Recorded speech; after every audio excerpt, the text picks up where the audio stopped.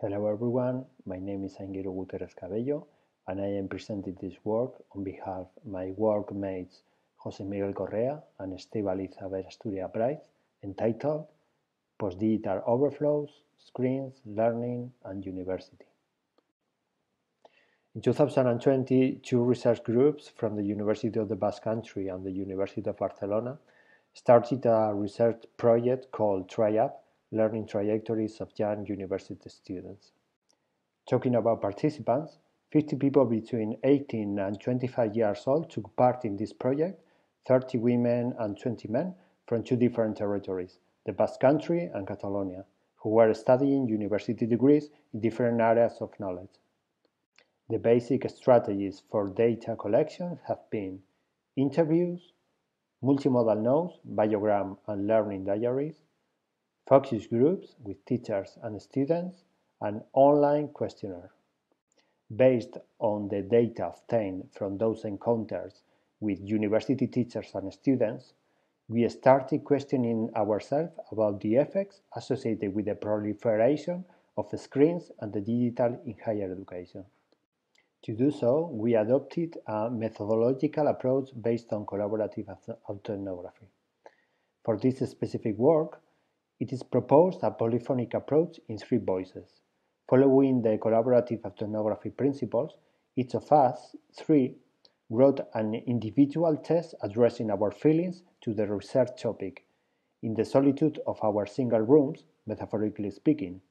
After writing our individual vignettes, we held a meeting where we shared our tests regarding our feelings about the increase of the screens at the higher education. This is what we consider the living room. In this contribution, we will focus on 3 tensions associated to.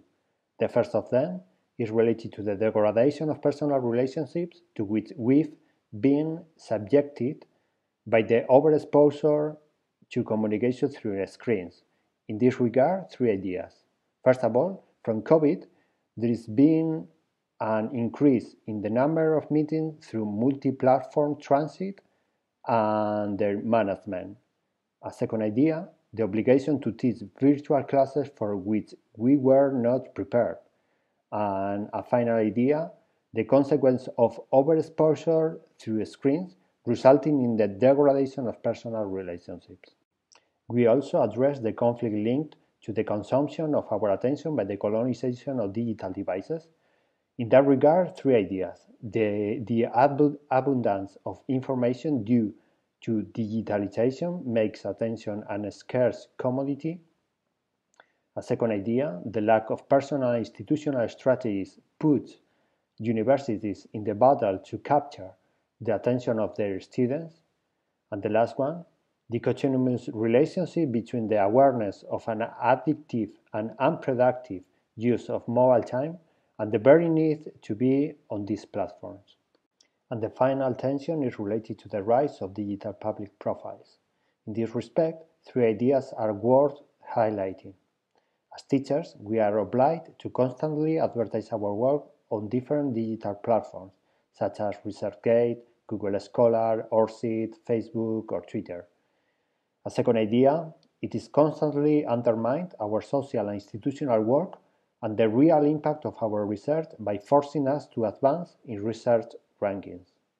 And the last idea, the social and institutional contribution and commitment of university teaching staff has been dehumanized and therefore made precarious by the advance of digital technology. By way of conclusion, we end this presentation with the space dedicated to the living room.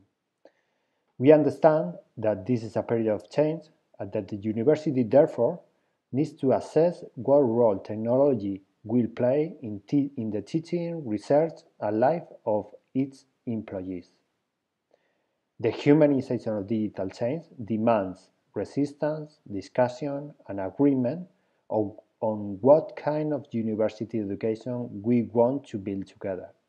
And finally, when we talk about young people's learning, we sometimes focus too much attention on digital technologies and overlook the kind of practices they develop in how physical and digital spaces, activities, and times become entangled.